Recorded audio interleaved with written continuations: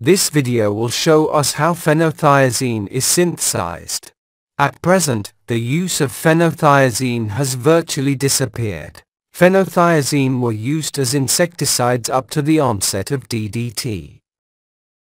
The most famous derivatives of phenothiazine are promethazine, which is used in pharmacology as an antihistamine and antipsychotic, and chlorpromazine, a very powerful sedative. Currently, the most widely used phenothiazine is methylene blue, which is used for microscopic coloring, antiseptic and healing. Phenothiazine is produced by heating a mixture of diphenylamine, sulfur and aluminum chloride. To obtain phenothiazine, we mix in a 100 ml flask 11 grams diphenylamine, 4 grams sulfur,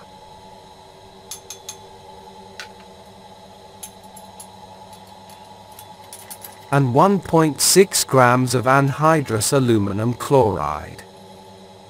Apply a magnetic stir to stir the molten mixture. We connect the flask outlet with the smoke outlet using a tube. In this process, highly poisonous hydrogen sulfide is produced. Heat the mix in a silicon or oil bath to 140 to 150 degrees.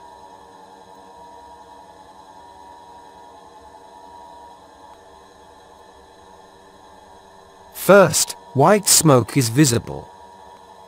If the mixture melts and does not foam, we raise the temperature to 160 degrees.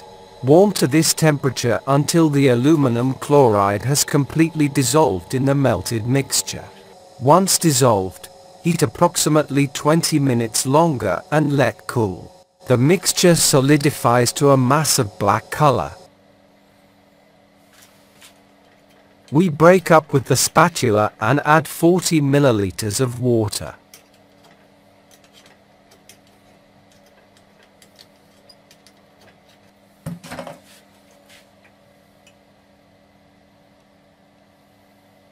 We heated at reflux for 30 minutes and filtered the water through a filter paper.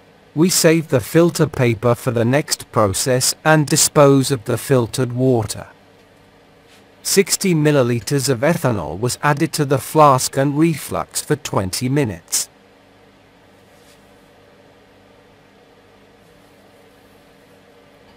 Filter hot through the filter paper used to separate the water and repeat this operation until all the solid in the flask is diluted.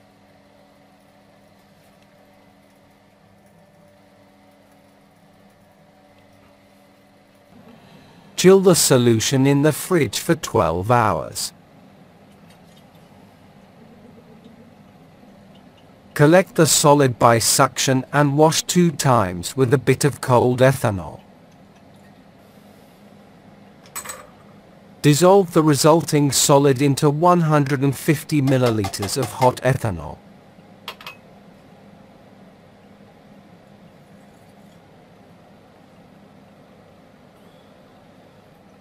Filter hot to separate the solid that is not soluble in ethanol.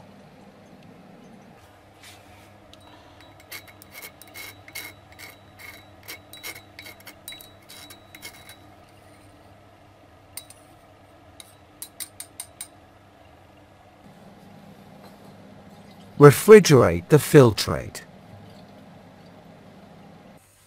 Collect the crystals by suction and wash twice with cold ethanol.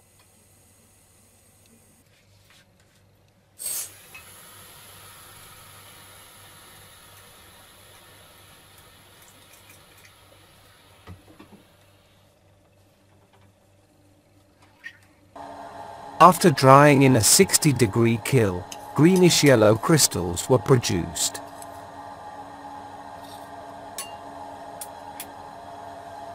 We determine the melting point. The phenothiazine melts at 185 degrees, and that obtained in my test was between 180 and 190 degrees with a very slow fusion. You may need an additional crystallization to make it purer.